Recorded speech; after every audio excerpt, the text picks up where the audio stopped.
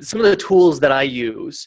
First, it's easy to write things down if you have a good quick capture system. So paper works great. I love having in my back pocket, I don't actually have it, is a moleskin. When I go out and I feel like I don't want to be using my phone, if I'm talking with somebody, I'll have a little paper notebook there where I write little notes down.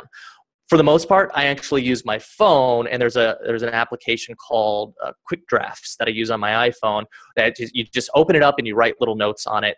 And this could be anything. It could be maybe a quote that I thought was cool. It could be a little reminder to follow up with something. It's sort of just an easy way to get something into my system. The other place where I write things down is Evernote. I'm a journaler, so I prompt myself with certain questions, but I also just journal what I've done throughout the day. And oftentimes running through the day, especially at the end or the next morning, reminds me, oh yeah, I got to follow up with that, or I need to set that calendar appointment, or that would be a cool project. Let me put it on the someday maybe list. So Evernote's the second place that I have my capture system, and OmniFocus is the to-do list manager that I use. And the nice thing about OmniFocus is that you can have your someday maybe list somewhat hidden, so you don't have to see it every single day, and set it to pop up however often you want. It could be every week, every 3 weeks, every month, every quarter.